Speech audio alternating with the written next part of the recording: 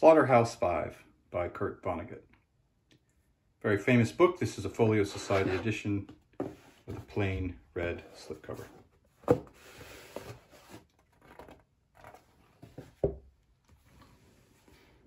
have a look at the spine.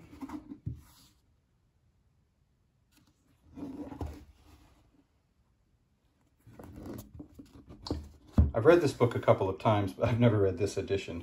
This is my edition that I bought when I thought to myself, I really should have Slaughterhouse 5 on the shelf somewhere.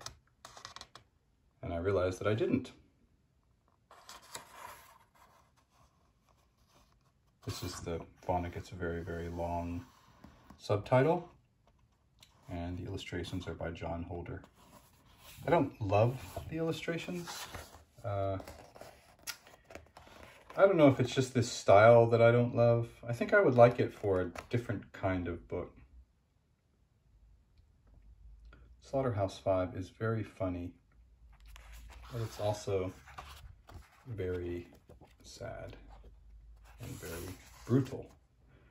And I feel like maybe these illustrations don't cover the brutality. They don't feel as brutal as the book does. Anyway, the pages are very nice and thick, and the text is big and easy to read.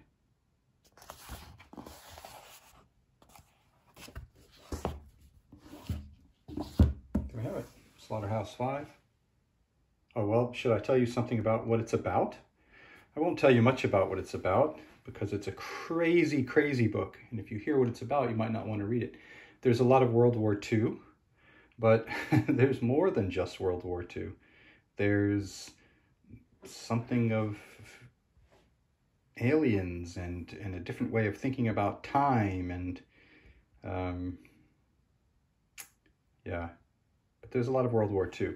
If you've ever read any Vonnegut and you liked him, then you'll probably like this one as well. If you've read Vonnegut and didn't like him, it's a toss-up. I loved this book myself, and that's why I needed to have it on my shelf.